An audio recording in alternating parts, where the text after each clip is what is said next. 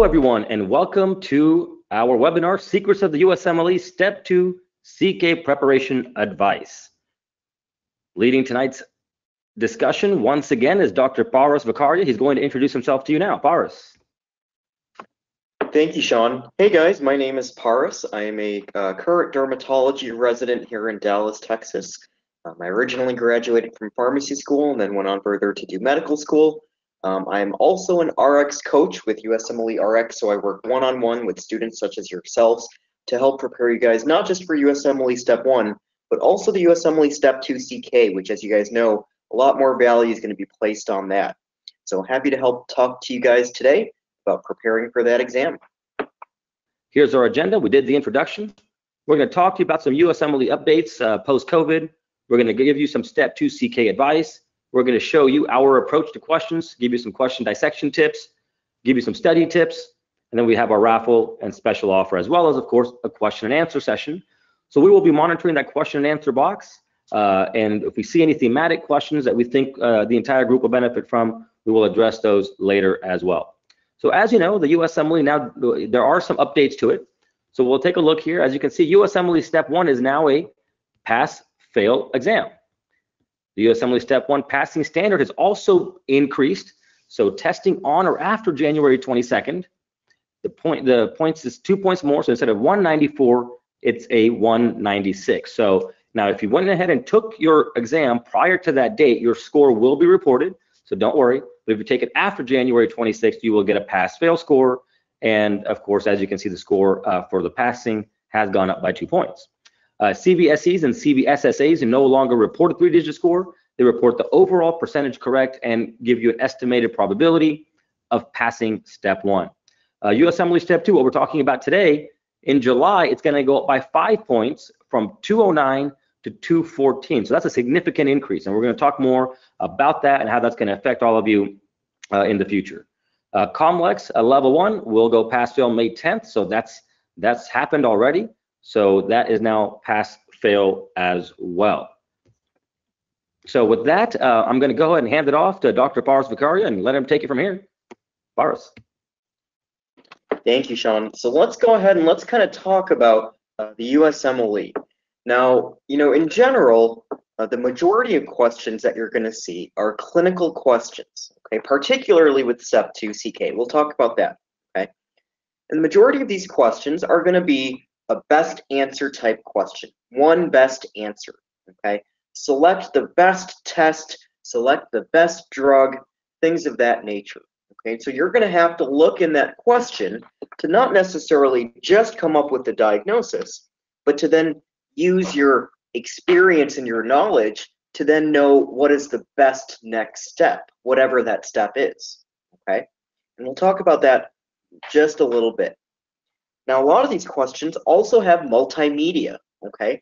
Especially as we're talking about Step 2 CK. We have to learn how to interpret chest x-rays, CT findings, MRI findings, ultrasound findings, a lot of things you would do on a day-to-day basis if you were in the hospital. You order a chest x-ray for a patient who's short of breath, how are you going to interpret it, okay?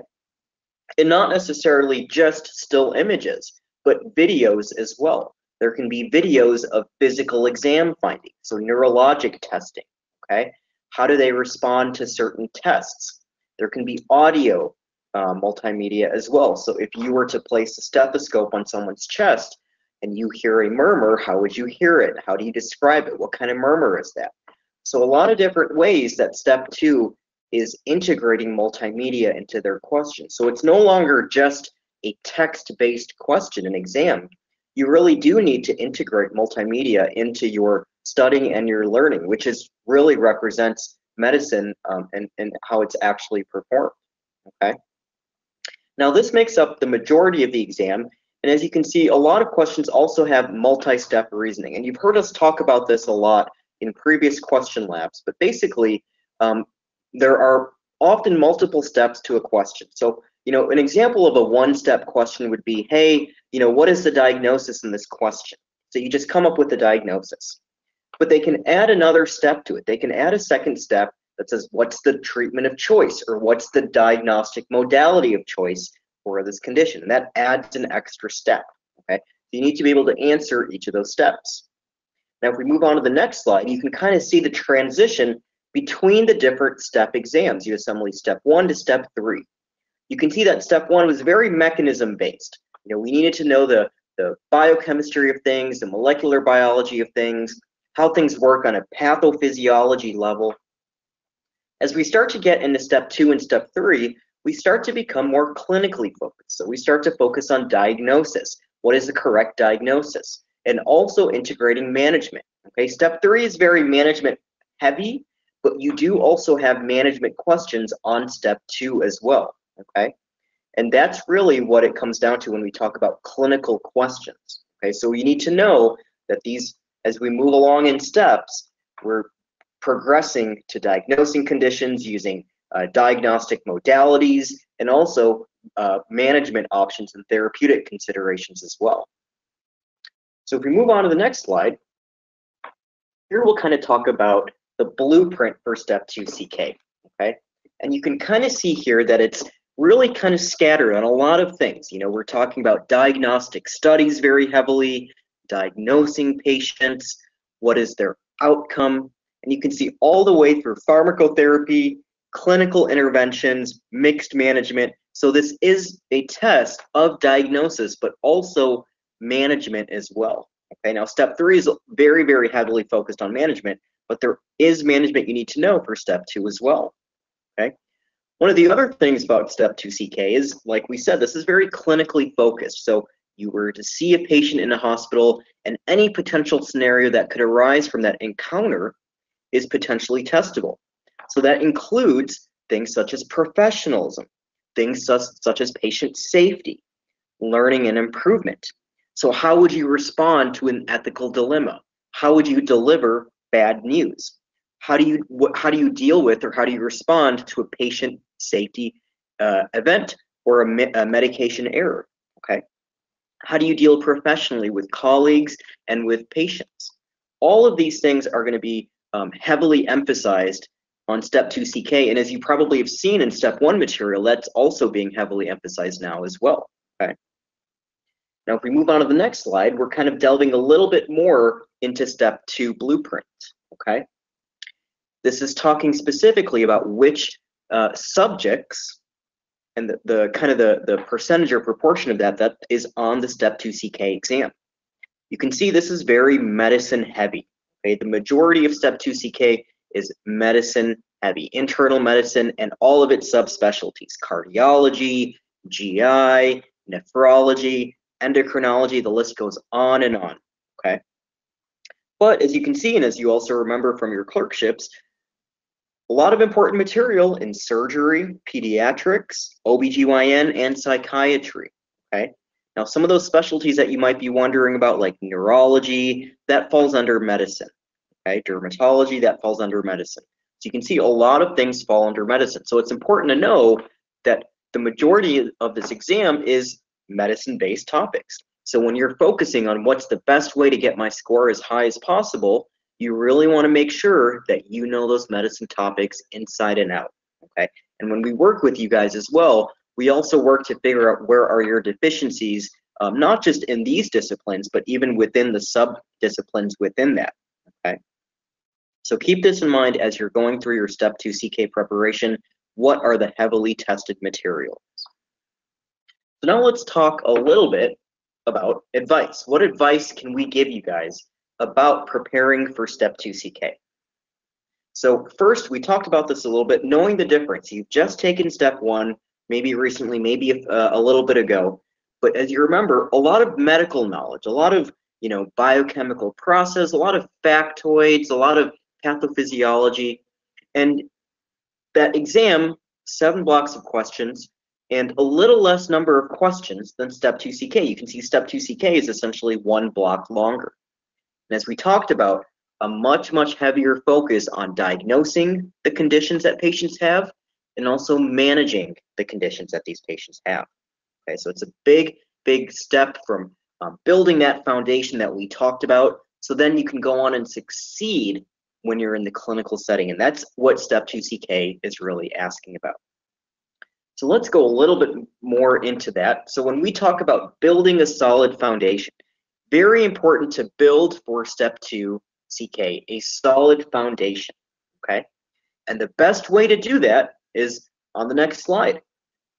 Use your clinical experience. You need to utilize your clinical experience to build that solid foundation, okay?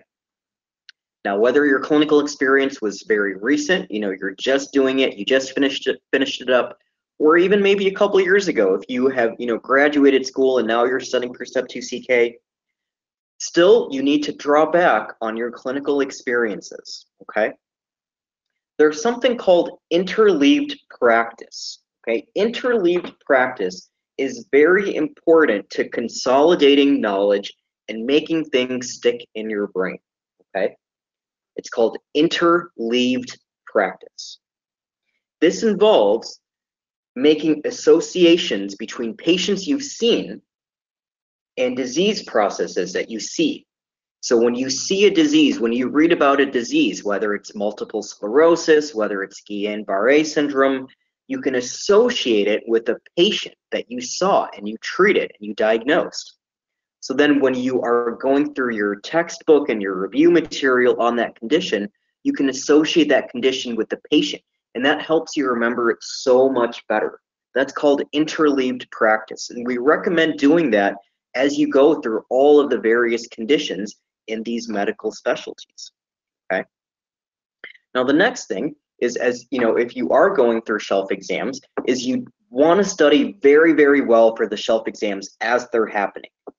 Okay. Now with step 1, a lot of times the mentality was I need to really focus and cram for step 1 towards the end of my first couple years of medical school. Okay. Unlike that, the best way to approach step 2 is to be studying as diligently as possible for each shelf exam, so that when it comes time for your step 2 CK, you've already done so much heavy lifting and heavy learning. Okay. So the more diligently and hard you can study for the shelf exams, the better you're going to do in the end when you eventually take step 2 CK, okay? And what does that mean? What does that mean, studying for shelf exams? Well, that includes, at the end of a clinical rotation and during your clinical rotation, a lot of times you have exams, either from your school or other institutions that you need to take. So you want to make sure that for each of those clerkships, that you are utilizing references, resources, review material, question banks, and you're studying for that shelf exam and preparing yourself almost to go into that specialty and practice that, okay? One of the other important things for building a strong foundation is Q banks. Again, with step 1, a lot of times we incorporated Q banks kind of later on in our study times, and that's something, even when we work with students for step 1, we say the earlier you start questions, the better. But with step 2 CK, it is very important that you incorporate those questions from day 1, from each of those clerkships onward, okay? And it's important because it's really hard to try to assess your understanding and application of material until you do questions, especially these clinical questions. If a question's asking you, which diagnostic modality do you want to do in this patient, there's really no other way to assess if you know that or not until you answer that question. You can read and read and read about the disease, but until you get asked that question, it's really hard to know if you understand what you need to do. So make sure you're incorporating it early and often all throughout your learning for Step 2 CK. Okay. Third, align study topics that correlate with your current rotation. So as we talked about, as you're going through your clerkship, your rotation, you want to align those study topics to correlate with what you're doing. So let's say you're doing your OBGYN rotation. Okay, let's say you're starting off initially with OB. Well, you would want to then focus your OB related topics with your rotation. Let's say you're doing more GYN, gynecologic, medical stuff, surgical stuff towards the end. Well, then you might want to push those topics towards the end, so where they can kind of align. So when you're going home, you are reading and learning about things you just saw in clinic or you just saw and treated.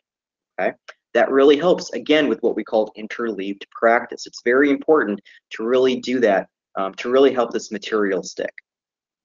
And then lastly, as we talk about, It's always important to do self-assessments to see where you stand and see how you're doing. A lot of students are very hesitant to do that, but it's really important you do that so you can figure out, where are your weaknesses within a specialty, within the surgical specialty. Are you having an issue with pediatric surgery? Are you having an issue more with one specific type of surgery? Okay, so these self-assessments can make sure that you are that you've learned the material well and that you can apply it to clinical questions.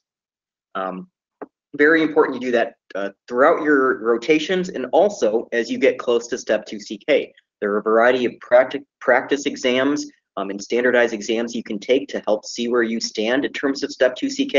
And as we all know, the score for Step 2 CK is going to be very, very important now that Step 1 is pass-fail.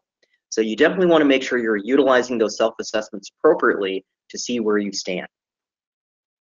So let's move on to the next slide. What if you are not a traditional student, not on clerkships, maybe you're an international medical graduate, maybe for some reason you're not on clinical rotation.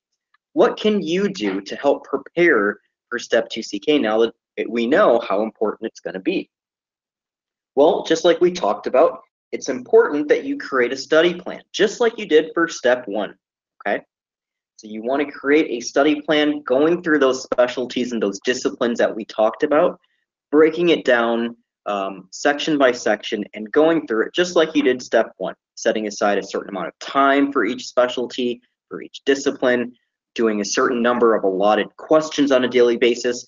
You need to have a study plan in place to approach Step 2 studying. Otherwise, it gets very convoluted. You can lose track of time, and it's hard to stick to something if you don't have that plan. Okay. Now, as we look on the next slide, we can also see it's important to know, like we said, the percentage of the exams.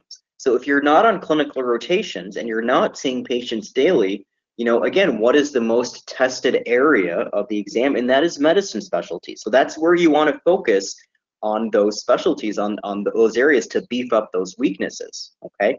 That's where you're going to get the best almost bang for your buck, but also the best chance to do well as well.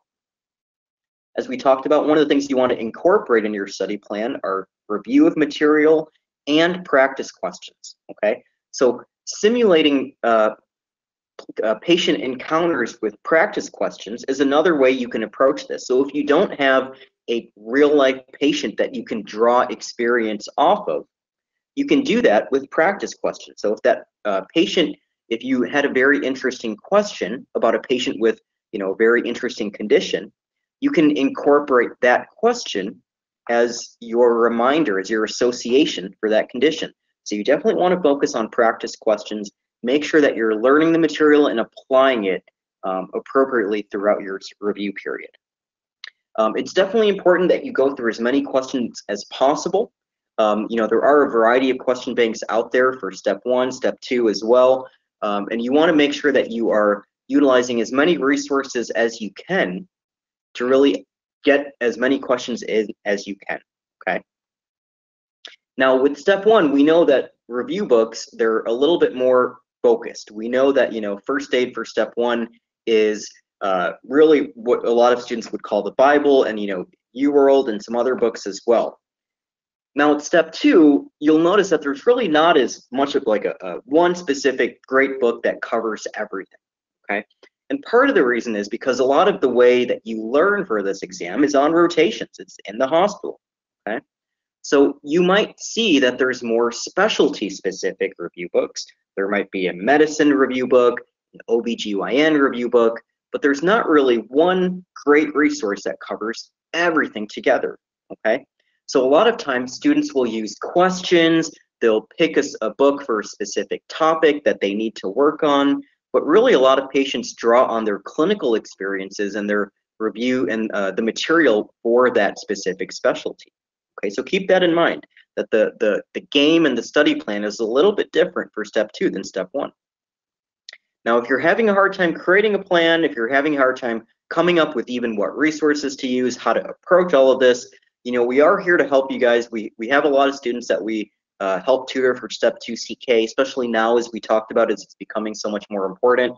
So reach out to us. Sean will talk to you about that a little bit more as well.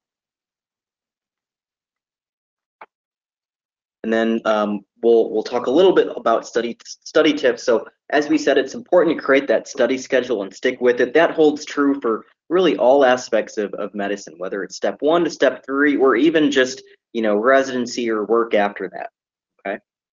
It is also important that, you know, as we talk about, a lot of these questions now have multimedia. So you don't just want to be reading from a textbook. You want to alternate the ways that you learn and the ways you study. You want to incorporate videos, pictures, audios, group learning, encounter situations, sample patient questions as well. So alternate how you're studying to vary it up, to spice it up, but to also make sure that you are kind of getting a lot of that multimedia focus in there as well. Now, with a lot of exams, you know, especially with step 1, there are some things that we would call crammable: biochemistry, molecular biology, things like that. Okay. With step 2, not as much. You know, you could argue that a lot of it's just clinical information that it's kind of hard to kind of cram for. Okay. That being said, you will notice within each specialty, whether it's internal medicine, whether it's pediatrics, whether it's psychiatry, there are things that are somewhat crammable that you definitely want to review at the very end, because we often forget them. You know, the criteria, the time criteria between different conditions such as schizophreniform disorder, schizophrenia, different personality disorders. Within pediatrics, some of the milestones, you know, what milestone should a 6-month-old be meeting versus a 12-month-old? Those are things that you'll notice as you're going through that are just harder to nail down. So you definitely want to make sure that you're reviewing that at the end as well. As we talked about, make sure you are focusing on high yield material and know what's high yield on the exam.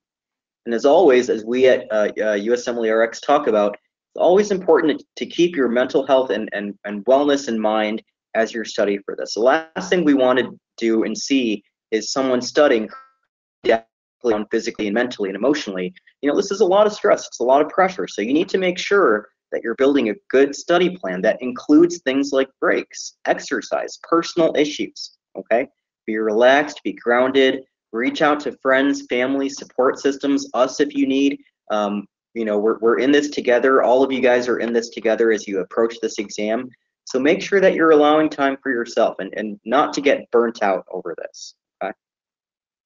And so I will pass it over to Sean. Sean's going to kind of go through a little bit about our question dissection strategies, and we'll kind of walk through that with some step 2 CK questions today, so you guys can work through that with us. Okay. Thank you very much, Boris. You know, before we continue, I do want to ask you guys a question. The question is, when are you taking step 2? Are you taking it between June and August, between September and December? Or are you taking it sometime in 2023 or after? Please take a moment to let us know.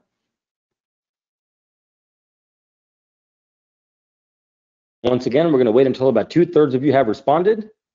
If you weren't here earlier, we do have a very valuable raffle and a special offer for all of you in attendance, so make sure you stick around.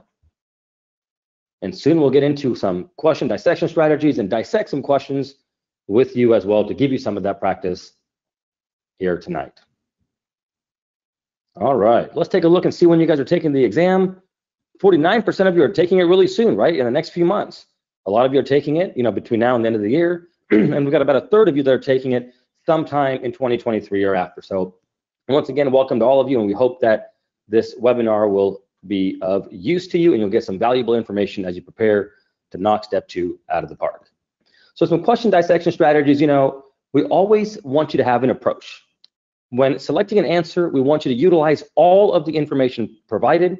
And remember that each question is created to test a set of related topics and or content areas. So keep that in mind. You know, there are different ways to approach questions. We have a way that we like to use, and we're going to share that with you here in a moment.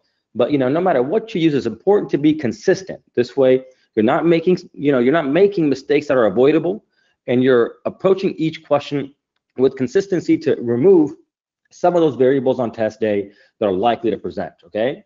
When we say selecting an answer, you know, utilize all the information, you know, read that vignette, you know, don't skim it. You know, it's easy to overlook things when you start thinking too fast. Highlight what's important so it's staring at you in the face and you don't look it over, because, you know, that one detail that you overlook may be the game changer for that question, okay?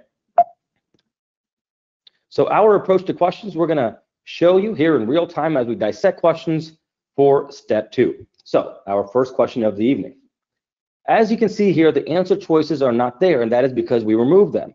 We did that by design, and we did that because we don't want you to see the answer choices prior to you reading the question in the vignette. The reason for that is because oftentimes students will read the answer choices, and their thought process will be guided by them. Or they'll read an answer choice that they're unfamiliar with, and they'll start to panic as they're trying to answer that question. So we've removed those answer choices here for you today. And then what we'd like to do is read the lead-in or the last sentence itself. And the reason why we do that is because once you know what the test writer is asking, you can pick up on all those relevant clues in the vignette and not overlook anything, and also prevent yourself from having to reread that question and waste valuable time on test day. So let's go ahead and take a look at that lead-in. So the lead-in is, what is the most appropriate next step in management? What is the most appropriate next step in management? And then we want you to start to think about, is this a one-step question? Is it a two-step question? Is it a three-step question, right? And so when it relates to step 1 and sometimes even step 2, a step 1 question could be, hey, a one-step question could be, what's the diagnosis? A two-step question could be, what's the treatment for a diagnosis? Or a three-step question could be, what's the mechanism of a treatment for a diagnosis? Now, it's different for step 2, but once again, similar framework, right? Is it a one-step question, a two-step question, or a three-step question? And this way you can map those steps out in your mind, which will help you stay organized and tackle that question successfully on test day. So now that we've read that lead-in, let's go ahead and take a look at that vignette. A 73-year-old woman comes to her primary care physician because of back pain. She has had back pain for several months, but it has become sharp and constant since she bent down to pick up a TV remote yesterday. She has no difficulty in ambulation, voiding, or defecation. She has a history of osteoporosis and hypertension and takes lisinopril and a multivitamin daily. She has a family history of osteoporosis. Her body mass index is 32. Her temperature is 98.4 Fahrenheit or 36.9 Celsius. Pulse is 92 per minute. Respiratory rate is 19. And blood pressure is 128/85. Physical examination shows kyphosis in one location of the lumbar spine. Examination of the lower extremities shows that motor and sensory functions are intact. A lateral X-ray of her spine is shown. What is the most appropriate next step in management? Now, I want all of you to start thinking about the important clues in the vignette lead-in as I hand it off to Paris. Thank you, Sean. And so one of the things that, as we go through these questions, as Sean mentioned, it's important to keep in mind what those important clues in the vignette and the lead-in are, okay? And so as you go through this question, you really want to make note of what are those things that really should be sticking out to you, okay? That you really should be taking home and using to incorporate to come up with the correct answer in this question, okay? And so as you guys can see here, we have a question asking about the most appropriate next step in management. Now this question, as you can see, isn't just a one-step question. This is asking us the next step in management. So one, I think we've got to figure out what is going on in this question, okay? What is the condition, the issue here? And then two, what's the next step in management? So you can see this is a management type question. So it's going beyond the scope of just knowing what the condition is, but what do you want to do in management? How do you want to manage this patient, okay? And so then what we see here, if we move on to the next slide, we'll see there are answer choices that we work with. And as Sean mentioned, one of the things that we like to do when we work with students is as we go through those answer choices, and here we have actually a blow up of that image. So you guys can take a good look at that. Don't worry, it'll still be there in the question box or the question screen. But when we work with students and we go through these questions, we recommend that you actually start at the bottom and work your way up to the top. Okay, so start with answer choice E and work your way up to answer choice A.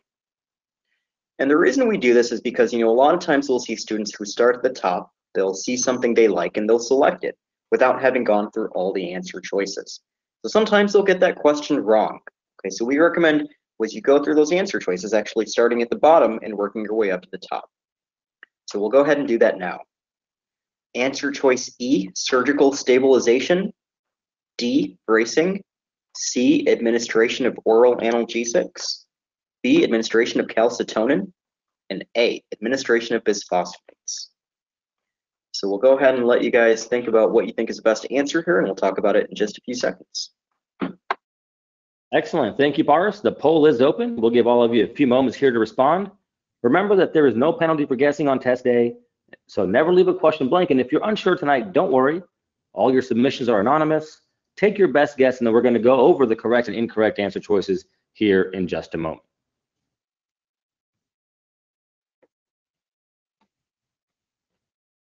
All right, I see responses coming in. It looks like there's a clear favorite already. Let's see if it holds as we get more submissions.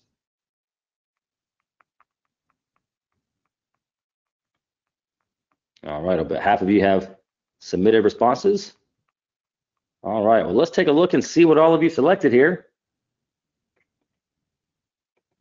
So the clear favorite here with 46% was administration of oral analgesics. 46% of you picked that. 24% of you selected administration of bisphosphonates. So let's take a look and see what the correct answer is.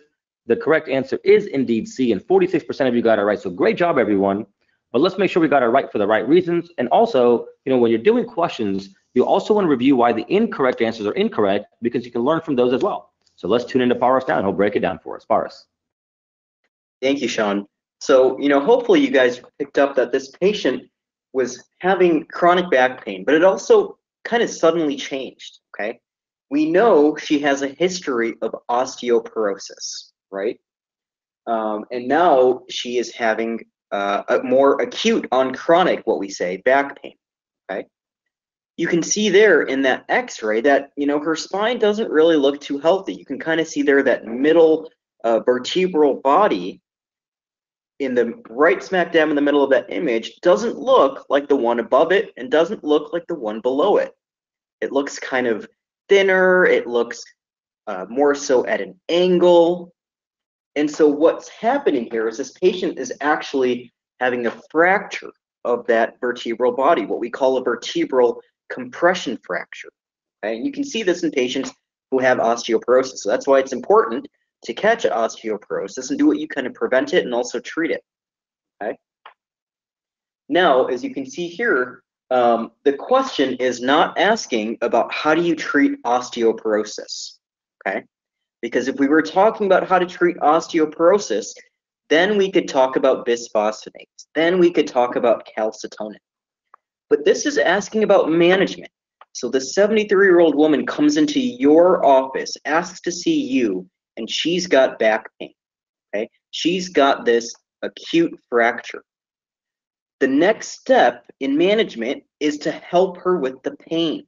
That's the next step. So these management questions are a little bit different. What do you do first? It's not saying how do you treat the condition, what's the best overall treatment. How do you manage this patient when they're with you right then and there? You've got to help her with her pain. After that, you can talk about bisphosphonates, you can talk about calcitonin, surgical stabilization if that's needed. Now, this patient seems to be doing well where they don't need surgical stabilization. You can see the motor and sensory functions are intact. Also would less likely indicate the need for bracing. But the takeaway from this question, and one of the key things with step 2, is managing these patients, but also what's the first thing you do in management versus what's the ultimate or things you would do later on afterwards, okay?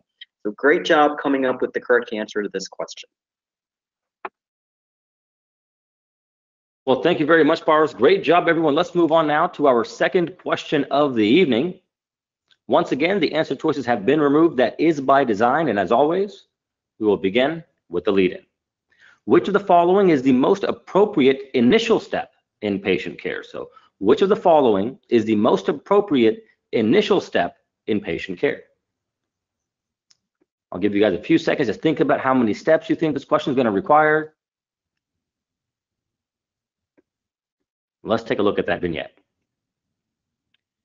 A 33-year-old Latino man comes to the emergency department because he has seen white patches in his mouth, as shown in the image, for the past week. On questioning, the patient indicates that the onset of the patches coincided with the completion of a course of antibiotics and corticosteroids for a recent cough and asthma flare. He also states that he used to smoke and previously had thicker white patches in his mouth that were difficult to scrape, but that those patches disappeared when he quit smoking about 5 years ago. He has not smoked since then. He says that because his uncle, who was also a smoker, died of mouth cancer, he is worried about developing mouth cancer. Which of the following is the most appropriate initial step in patient care? Boris. Thank you, Sean. So again, now we've got one of those nice multimedia images in step 2 CK, okay? They're giving you a lot of medical history here. They're giving you, the questions that you would ask. So when did this start? These are questions that you would want to ask. What's his history? Has he smoked before? What's his family history? These are all questions that you would ask a patient if they were in the hospital or they were in your clinic, and they give you that information. So you want to make note of those clues, okay? And you can see here that this question is asking us about the most appropriate initial step in patient care. So I think we've got a couple steps here. I think one, we've got to maybe figure out what's going on. And two, what would be that next step that we would take in managing this patient's care, okay? Again, keeping in mind initial step, okay? So make sure you get a good look at that image or photograph, and we'll take a look at the answer choices. Once again, we'll start at the bottom, we'll work our way up to the top. Answer choice E, superficial scraping of lesions and potassium hydroxide preparation. D, reinstitute antibiotic course. C, immediate course of nystatin, swish and swallow. B, excision of all lesions. And A, allow 2 months for the lesions to clear spontaneously and schedule a follow-up appointment. So we'll go ahead and open up the poll. Go ahead and select what you think is the most appropriate initial step. We'll talk about it in just a few seconds. Well, thank you very much, Bar. So here we go with our second question of the evening. The last answer choice got truncated, so E is superficial scraping of lesions and potassium hydroxide preparation. And answer choice A also got truncated, so that is allow 2 months for the lesions to clear spontaneously and schedule a follow-up appointment. So we'll give all of you a few moments here to respond. And as always, we will then review the incorrect and correct answer choices.